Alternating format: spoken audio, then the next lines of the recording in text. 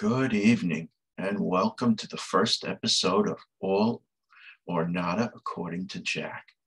So, in this episode, we're going to talk about a momentous occasion that happened maybe 3 weeks ago. So, right around Thanksgiving, it was advertised that Disney Plus would have a documentary called Get Back by the Beatles.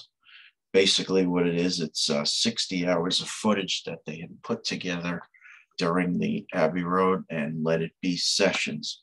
The intent was that not only were they going to come up with new material for two albums, but they were also planning a live performance. And that live performance at the time was going to be at Twickenham Studios. That basically broke down. Yada, yada, yada. George walked out. Instead, the whole thing culminated in them having a rooftop concert. In this documentary, you got to sit through about 60 hours of footage. So I have basically a lot of good points about it, a few not so good points, and a couple. So basically, you've seen the movie The Good, Bad, and the Ugly. There are a couple ugly topics, but not too many. The good definitely outweigh the not so good and the bad. So I hope you don't mind. I do have notes. There was a lot that I had to cover in order to make all my points. So let's talk about the good. So number one good, we're talking about the Beatles here.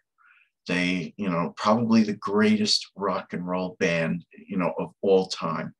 Of course, second and third for me would be Led Zeppelin and The Who, but nobody comes close to, the Beatles and, their creativity and, the way they reinvented themselves in the 6 or 7 years that they were together.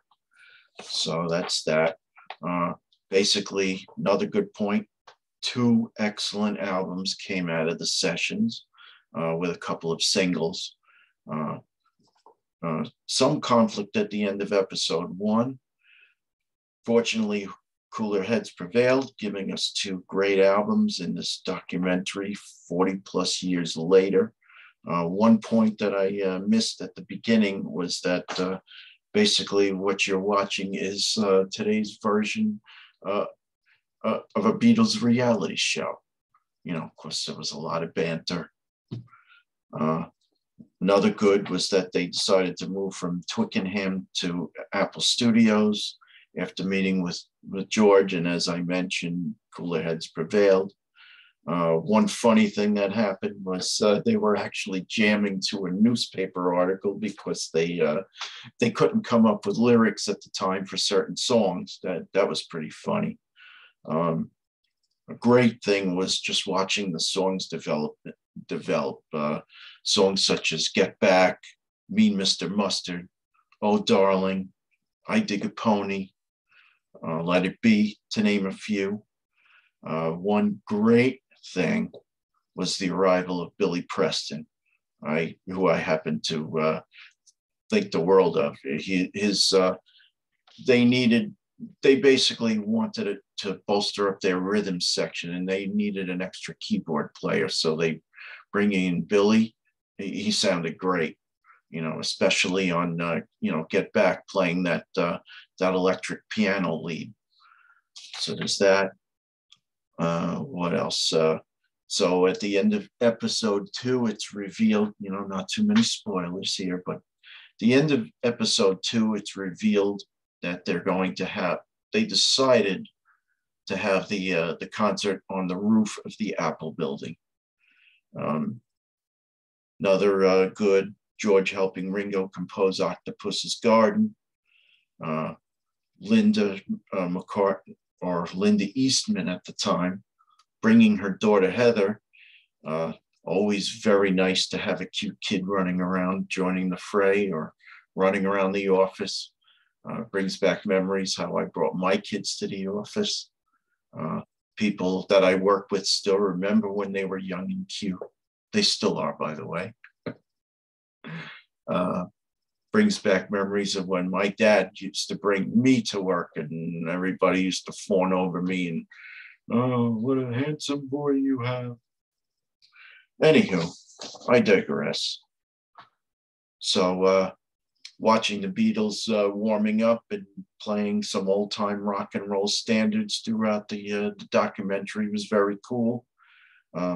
Seeing them play some actual takes of songs that actually made it onto the album, that was very cool.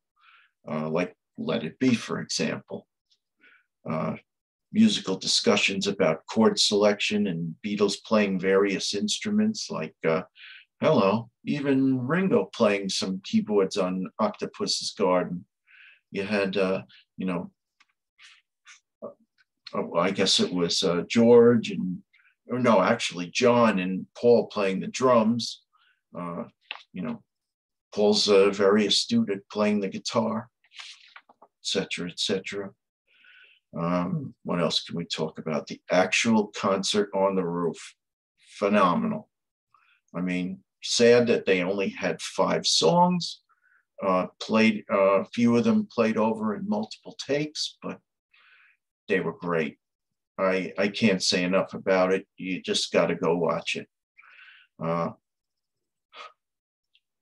Couple more funny points. Of course, there were noise complaints. Not everybody was all positive about the concert itself.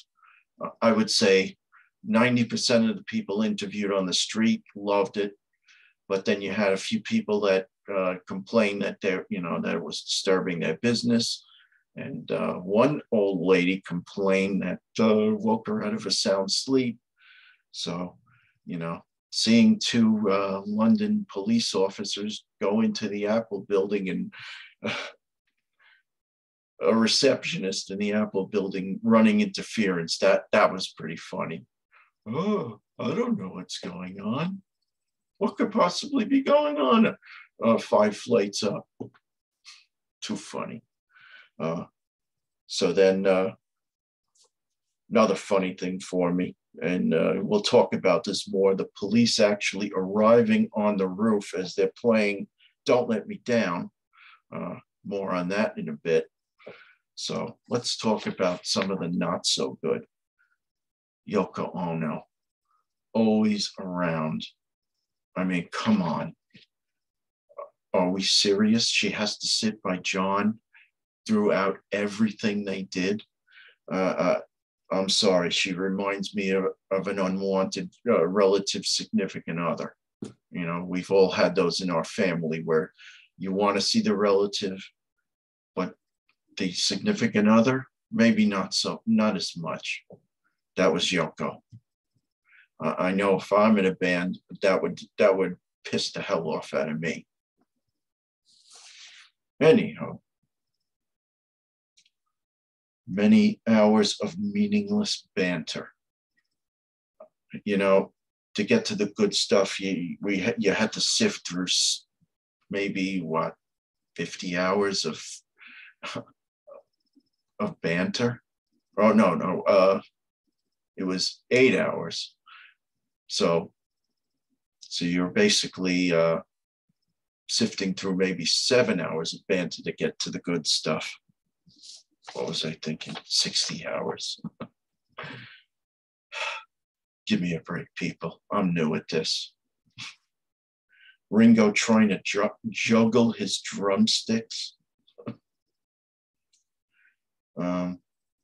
Me personally trying to coordinate 8 hours of viewing of this documentary in my household with my busy schedule, and everybody in my household clamoring for use of the main TV in the living room. The Beatles trying to sing Two of Us Through Clenched Teeth. 2 of us getting nowhere and real fast on our way. And as I mentioned before, only playing 5 songs. I would have loved to have heard at least a few more. Okay, so the ugly. Yoko Ono scat singing. What the hell is that all about? I never want to hear that again. And one more thing, and I did mention this, so I was invited to a recent episode, probably about a month or two ago, of the Hudson Valley Squares on Sea of Tranquility, and we talked about 5 songs that we, classic rock songs that we hear over and over that we still love, and 5 that we never need to hear again. And one of the tops on my list was Don't Let Me Down. I'm sorry, that song, playing that chorus over and over ad nauseum, like 16 to 20 times. So my son and I actually discussed it, and he's like, well, you like the song I Want You, She's So Heavy, so what's the problem with that? Well, it's a different dynamic. I love the instrumentation of I Want You, and I love the driving beat, and it's a little heavy for the Beatles, so I thought it was cool. So that's that. So overall, I would give this, I would say, a 4.25 out of 5 stars. It was really good, but I could use maybe a little less banter to get to all the good parts. Watching that, John and Paul and their creative minds, it was, the video itself was very well restored. It looked like it could have been recorded last year. That's how good it is. And, at this time of year with us losing John, tragically, seeing him on that video, and his input and, being one of the leaders of the Beatles was a great thing. So that's that. So as an added bonus, I've thrown in something else. Being on Sea of Tranquility, we've done a lot of top 10s and ranking the albums. So what I'm going to do right now is I'm going to give you a top 10 of the top songs from those sessions. I'm talking Abbey Road and Let It Be. So here we go. And I'm going to rattle through these pretty quickly. So number 10, Come Together. Number 9, Something, George Harrison tune. Number 8, which we just talked about, I Want You, She's So Heavy. Great song, great driving beat. Number 7, this song actually was bumped into the top 10. Unfortunately, I've Got a Feeling kind of got bumped out. Two of Us was number 7. I love the harmonizing of Paul and John in that. Number 6, another George Penn tune, For You Blue. I just love that lap steel guitar that John's playing. That was really cool. Number 5, the Abbey Road medley number 2. I'm talking Golden Slumbers, Carry That Weight, and The End. Number 4, one of my favorite overall Beatles tunes, One After 909. I said, I move over once, move over twice. Great song. And again, great job by Billy Preston on those keys. Number 3, the title track to the whole project, Get Back. Awesome. Great job. I would have liked it with the third verse, but regardless, it was great. And Billy Preston added such a great dimension to that. Number 2, the Abbey Road medley, number 1. So we're talking You Never Give Me Your Money, Sun King, Mean Mr. Mustard, Polythene Pam. She came in through the bathroom window. And that's that. I think Joe Cocker does it a little better than I do. And number 1, this is a song that I've known and liked ever since I was number 5. And when I was number 5 and this song first came out, I couldn't fathom that it was the Beatles actually singing it. I was thinking at that time, I didn't know anything about rock bands progressing their sound or anything like that. I always had known them at that time as, yeah, they're the band that sings "I Want to Hold Your Hand" and "She Loves You" and "Love Me Do." Little did I know that Paul McCartney would come up with this really nice ballad called "Let It Be" on the piano. That's my number one, and a very poignant statement at that. So that wraps up Beatles Get Back documentary.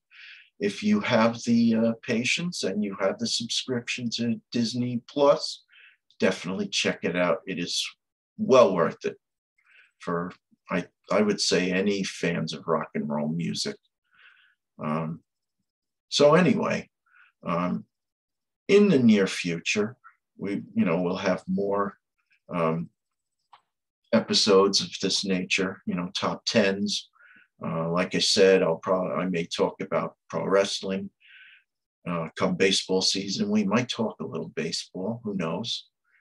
I'm a little too pissed off to talk about football right now, being a New York Giants fan. I'm sure you could all well understand. And of course, we're going to talk about some Seinfeld, as I mentioned in the premiere. Also upcoming, I'm going to be making, I hadn't been on Sea of Tranquility in about a little over a month, but that's going to start to heat up. I'm going to be on one episode next week. Possibly another really good episode is in the planning stage for between Christmas and New Year's. After that, another episode right around New Year's, so stay tuned. And again, I thank you very much for your support, and I'll be talking to you soon. Have a good night.